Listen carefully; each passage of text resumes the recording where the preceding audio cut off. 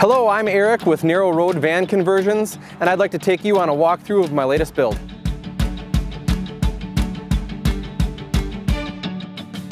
So this build is a Ford Transit 350 high top extended.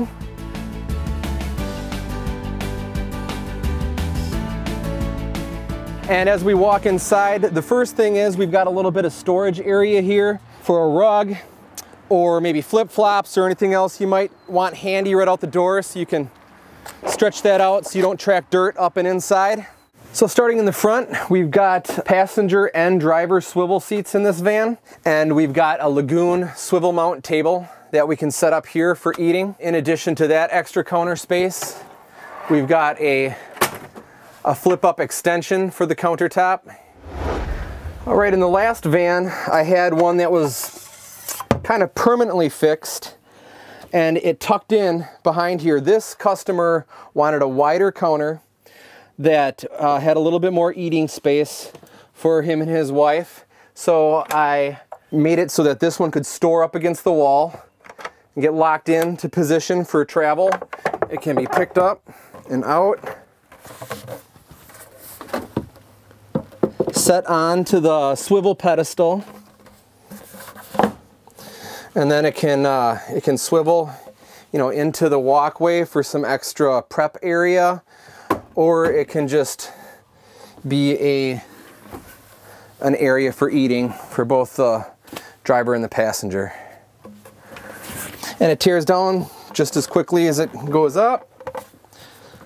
Take it, set it into the bottom holster, push it against the wall, lock it, and it's secured in position. We had some extra space up here, and the customer decided to go with a bench seat here for just a little bit of extra space.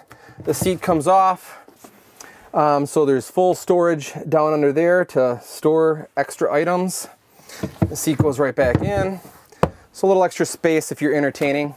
Here we have a refrigerator and a freezer. It's just it's an AC refrigerator and freezer. Opens up. It's kind of nice to have a fridge and a freezer. What's pretty nice about this fridge is I've got a locking mechanism on it that you can pull out and lock for travel, so it doesn't fly open when you're taking a hard left-hand turn. There's a hidden sink underneath the cutting board that you can use for extra counter space on top, or you can just set it aside when you're using the sink. I do really like this sink. I will put the link and descriptions below to this. I got this one off of Amazon, so I'll put a link to that if you're interested in picking this one up. I really like this one because you can turn it on here. Also turn it on and off at this point. And with this on, you can wash your dishes by saving water. So what I really like about this faucet is its water saving features, and you can just dial it down to a little trickle if you're washing your hands or doing some dishes. So really conserves water. So I like this kitchen faucet. Right next to the faucet, we've got a 3-stage water filter with purified water. So you can fill up anywhere you're comfortable filling up, and you'll know that, you know, it's doing its job cleaning out the impurities for your drinking water. Moving backwards down, we've got the cooktop with a flip-up countertop to expose the cooktop. So that's, again, a nice additional counter space usage. When you're not using the cooktop, you can have extra counter space. So we've got a 3-burner propane stove here with an oven below. So it's kind of a nice option. There's no microwave in this, so it's a nice option to be keeping your food warm and to do some baking if you're interested in.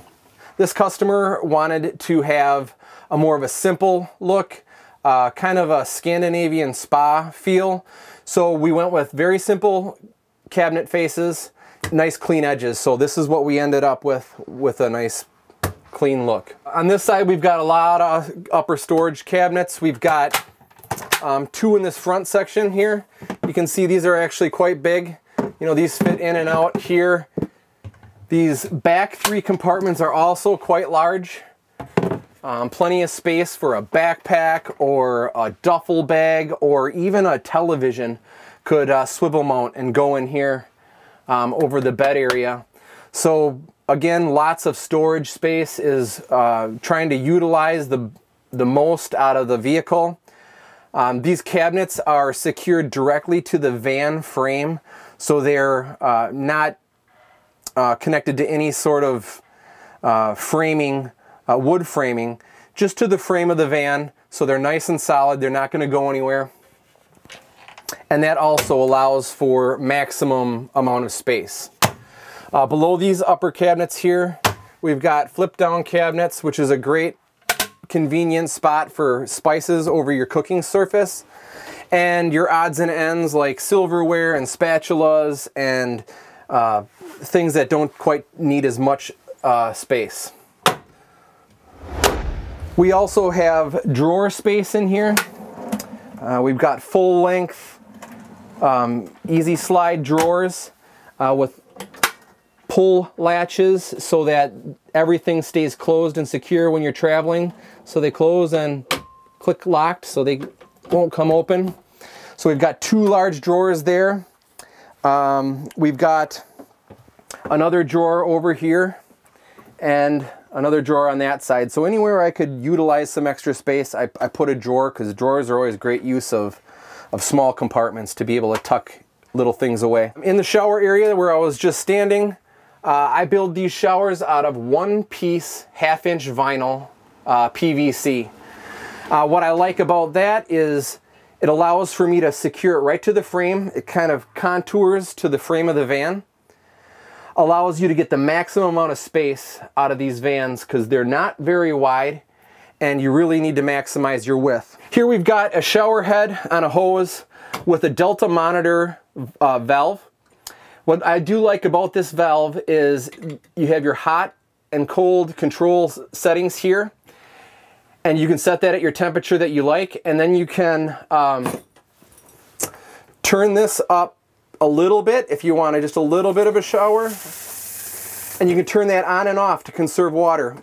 Again, long trips, you only have so much water, so it's a great water conservation feature. You get wet, you soap yourself up, and then you can turn the water back on without it being freezing cold and then getting to the hot and refinding your temperature.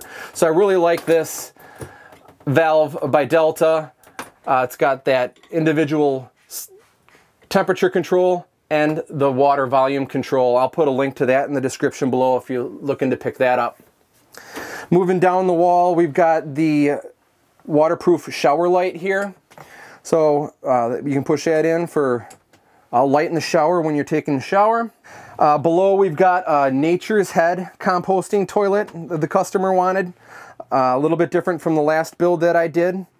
I do really like this toilet. It's a little bit smaller than the toilet I used last time, which allows for more foot area.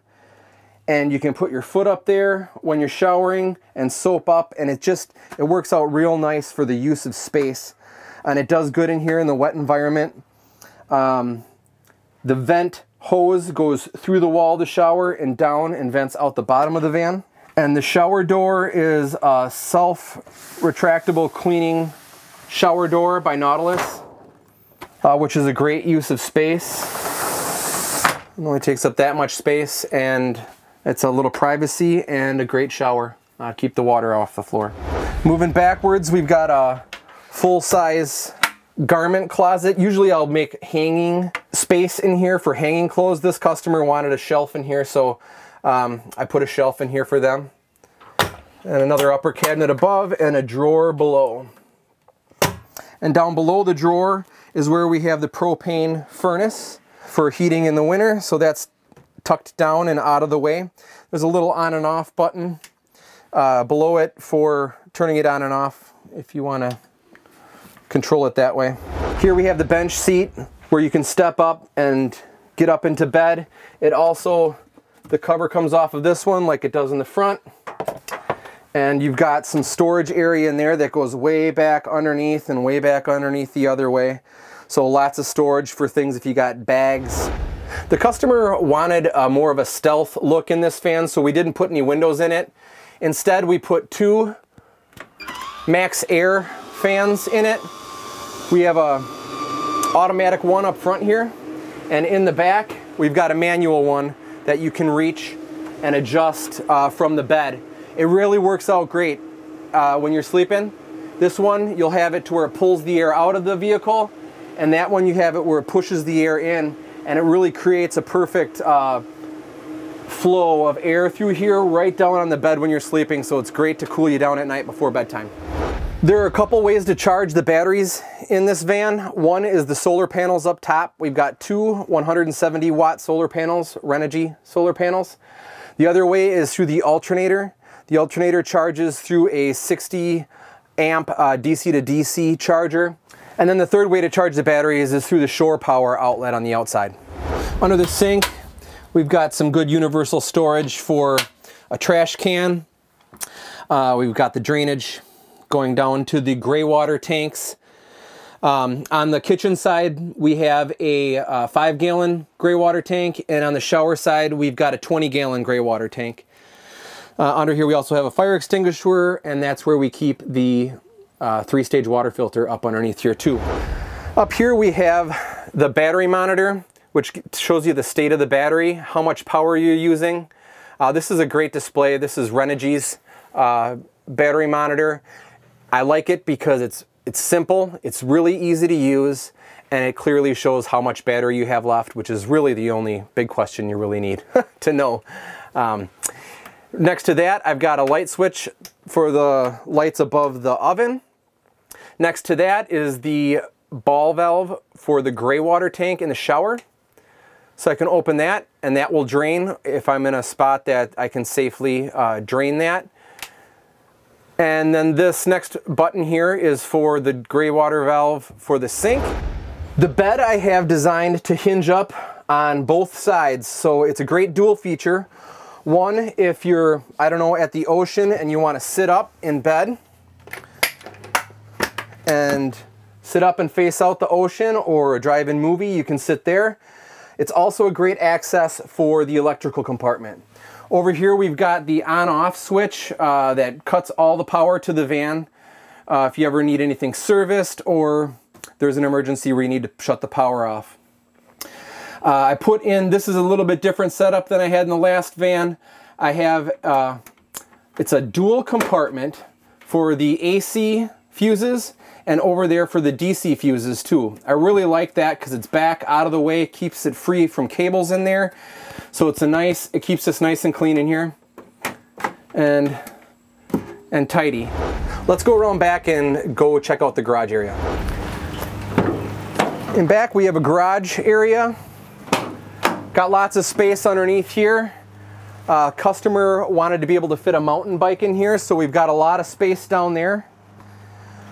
Up top you can get a good look at some of the other controls here. We've got the remote for the max air fan.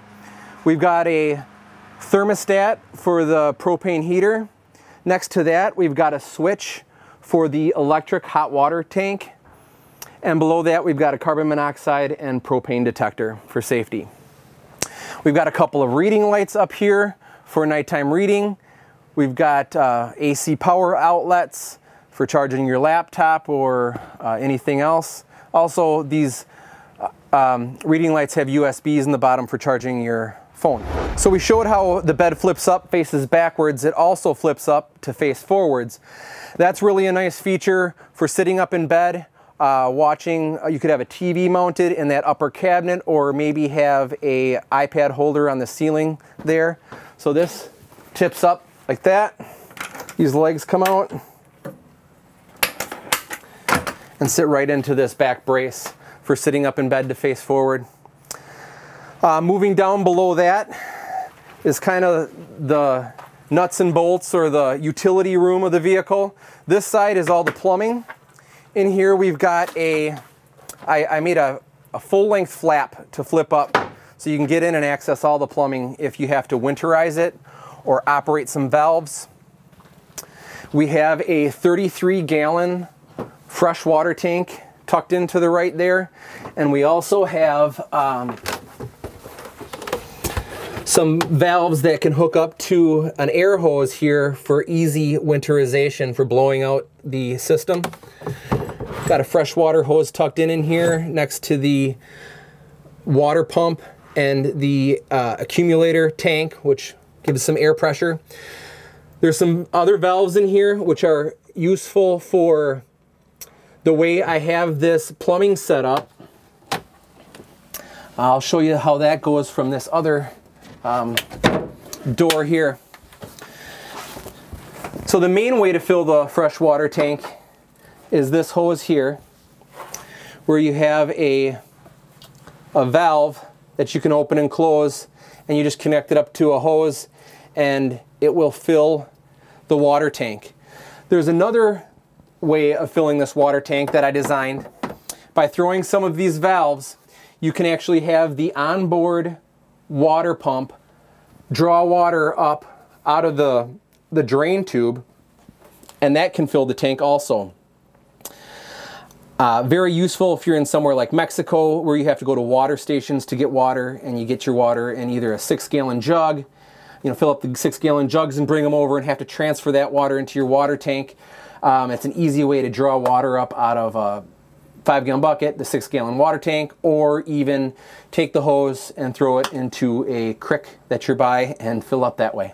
In here we also have the hose for the rear water faucet. It can be used as a shower, or it can be used to hose off your mountain bike or wash your dog. It plugs into here, quarter turn, takes a little bit to fill up the tube, and then you can wash your dog, clean your mountain bike. So that's a nice handy feature there. Automatic shut off on it also, so that when the hose is not hooked up to it, it can't run. And we have both hot and cold water in the back for a shower. And down below that is the drain tube that I talked about. You can hook that up and drain or draw water up out. In this van, we were able to put the batteries down below and some of the other electrical up in front, which allowed a lot of extra space in here. So there's actually some extra space down inside here for just cables or maybe a tow strap or any other random things that you'd like to store that you don't want to have in the front. So there's some extra storage in the back also. One thing about the lighting, I actually took the standard lighting that's in the Transits and I moved some of the lights down into the garage area. They work on the doors like they would standard with the vehicle. So it's kind of handy to not have to turn the lights on and off, but when you open the doors, they pop on. Up here we have the switch for the water pump, which is nice to be able to switch that water pump on and off when you're drawing water, like I talked about earlier, out of a bucket. Underneath we have a 12-gallon propane tank. So it's externally mounted, which is nice with a remote fill. So the propane storage is outside in a safe area.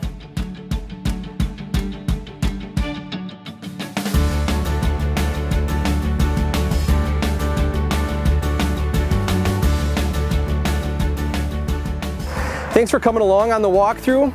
If you're interested in having narrow road van conversions do a custom layout to your exact specifications, you can email me. I'll put that in the description below, and we'll see you on the narrow road.